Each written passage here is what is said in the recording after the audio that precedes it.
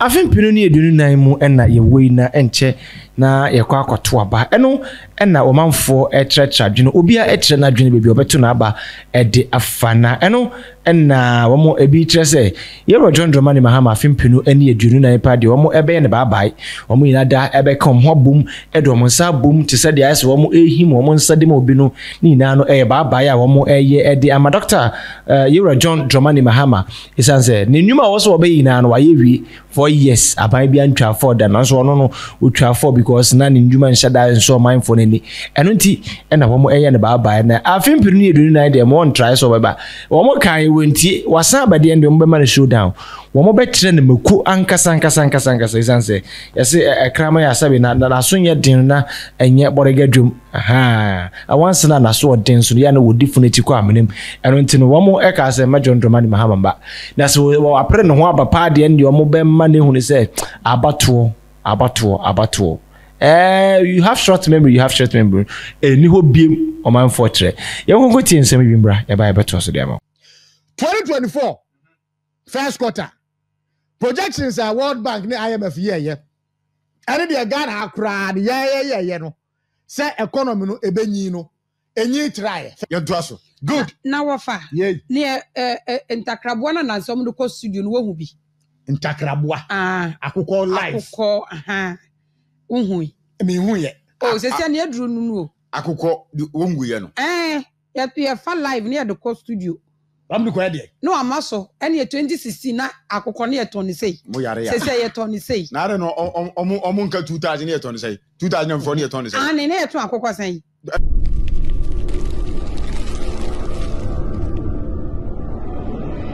Now, I heard this propaganda from one particular place there. In Yada MPP, Opada or Boganda, Bessie, Quahada, and Simbebrebe. There were a lot of things that people baby now work. Now, I have had this particular proof to say that what they are saying is not true. Because I can't assembly the Tiawo Yanko, Nessa Samono Sebe, assembly the proof. Sebe, no, Uncle Bukanko ye. Nanso, so work and go proof and we wouldn't have debated at all. Since the market women.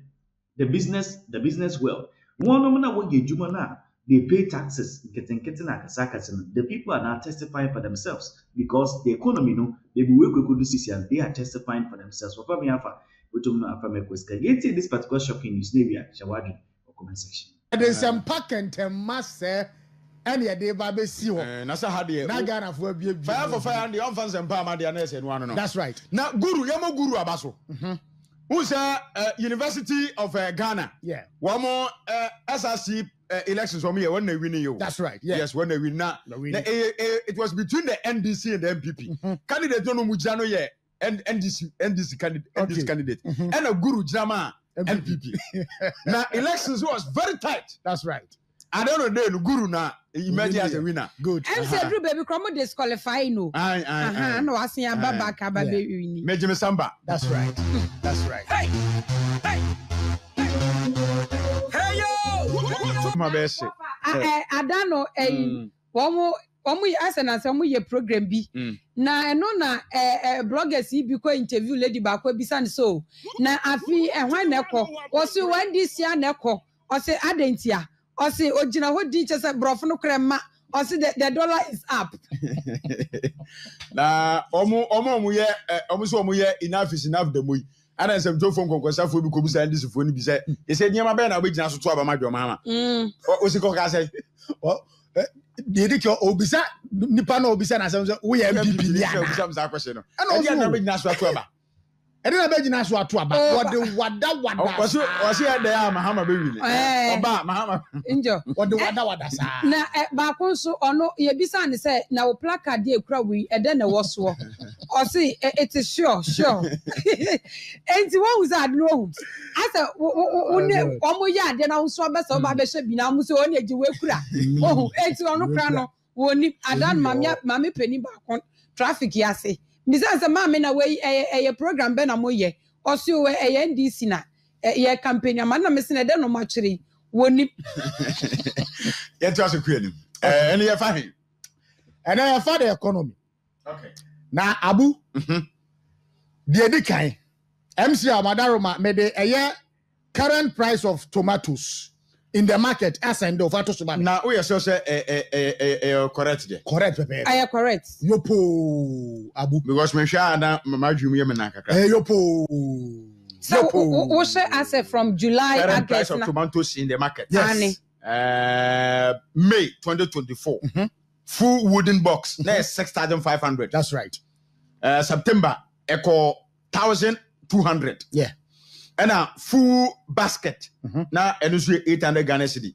May. That's right. Now September 300 Ghana cedis. And a full paint bucket. And also 200 Ghana cedis May. Yeah. And September 30 cedis. Yeah. And a small bowl no. That's now 50 cedis May. September 10 cedis. And and 9 bois 4 pieces no. Now 10 cedis May. And September 5 cedis. That's right. And okay. That is the dynamics. 4 near 5 cedis. 4 near 5 September. cities and praying. I see. 5 cities. And 6,500. that's right. To 5 cities. Yeah. One more day campaign. Our social media no. See a better if you catch up say woman ya is ade na no mfa. Eboa. Yanka. Obinya ho adagye to toye. Edu kwotena radio any TV so. Obonu ayi. Communicator. Last time net say a neighbor be adru nie na adan kwakufu ado. The planting for food and jobs in echi no entosi buo adaka asat May na 6,500. No mo year propaganda nes and May September mun ye we abu. A free 6,500.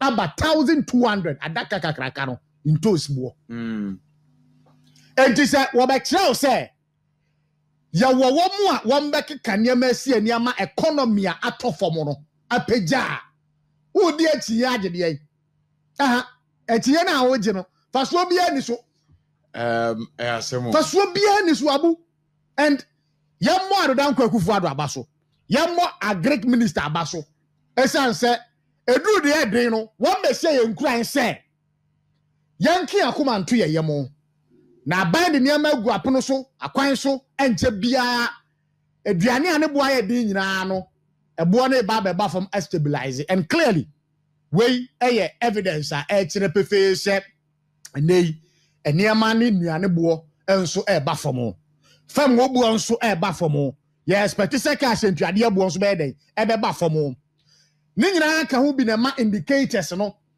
point to the right direction so inflation and 2 years ago na ejina 54% na nei ababa 20% clearly as I said to me reflect it ewo yan ya to mamu ase no ya setena na ye botomu enti no womu ase ho a womu control sa niema no womu make sure say ebo no ye te so a womu nso niema bo no mede wombetete so ye nyina no yetimi akoye ni mama ye ho aha ye abo no pay ensempa nko na ye de nam ye do aso good na wofa ne ntakraboa na nansom do ko studio no wohu bi ntakraboa akukọ live akukọ aha unhui me hu ye o sese na eduru nunu akukọ wongu ye no ye fa live ne de ko studio am ko ye de no amaso ene 2016 na akukọ ne ye toni sei mo yare ya sese ye toni sei na re no omo nka 2000 ye toni sei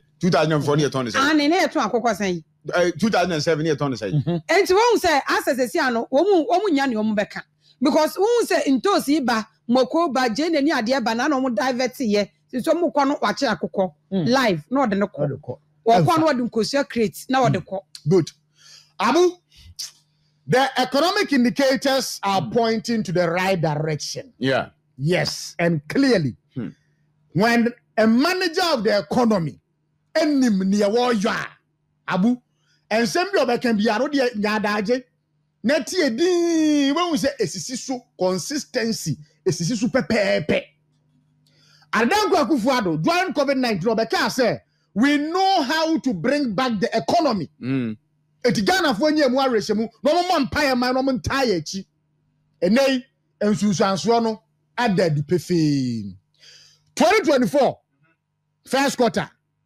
projections are World Bank ne IMF ye and the Ghana akra ye no say economy no ebenyi no enyi try first quarter second quarter nso ensempa aba eno na abena betie si wo na ye bu nkompa hwe yachi ye pagya san komo no a se yetimi hwe ba bia na ejina time wana adodan kwakufu ado ne Dr. Mahmoud Bawumia nye den emma ye no se na be ya nkomo no be di mu prekope enti wo fa ye 2013 to 2016 na waman Ghana ha nyina no ye GDP growth I record here under former President John Dramani Mahama 2013-2016 averagely nejina 3.9%. 3.9 under John Mahama. GDP growth 3.9.